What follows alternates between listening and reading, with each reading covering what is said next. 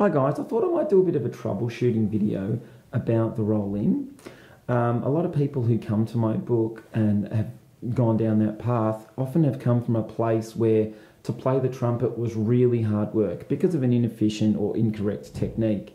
And with that is that inbuilt belief that whatever the result is, it's going to require lots and lots of hard physical work.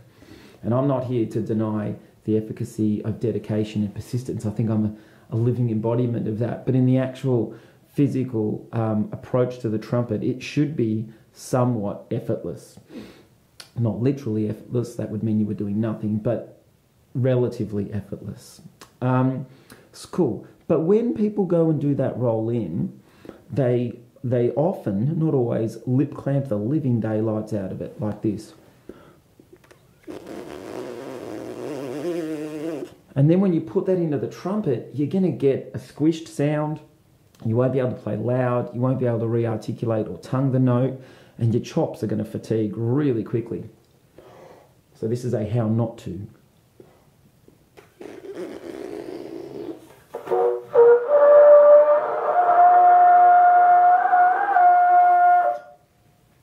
So what's happening there? Actually, nothing's wrong. It's just that it's way out of balance. So you're rolling in for like a super C, but your tongue arch and your air support are set for a G on top of the staff.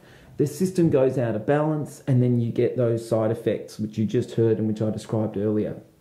So essentially, the hiss or squeak is that easy. You're barely trying.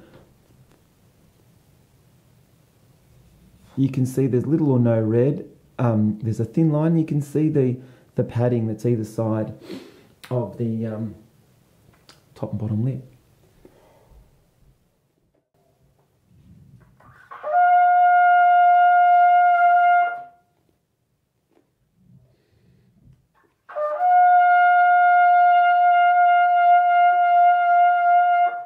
And then it really becomes effortless.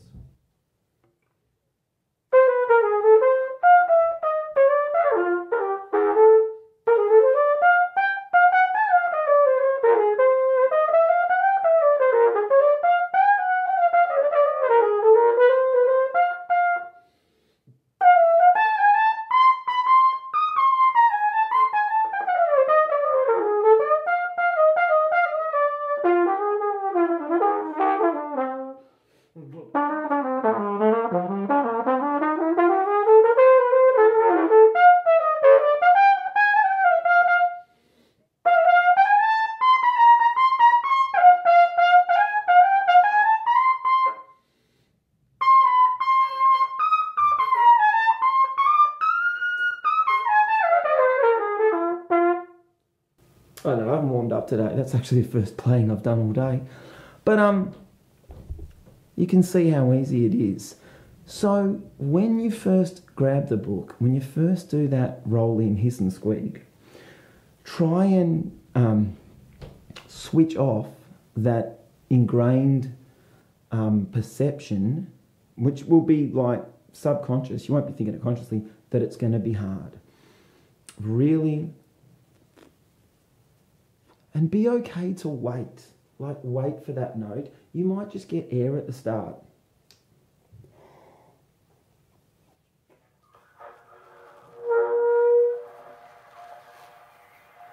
That's okay if that happens.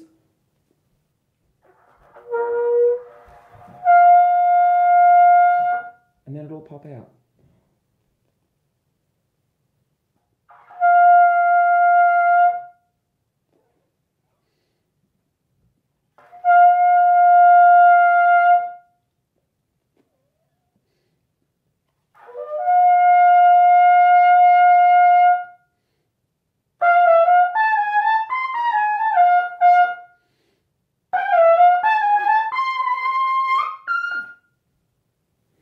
Beans.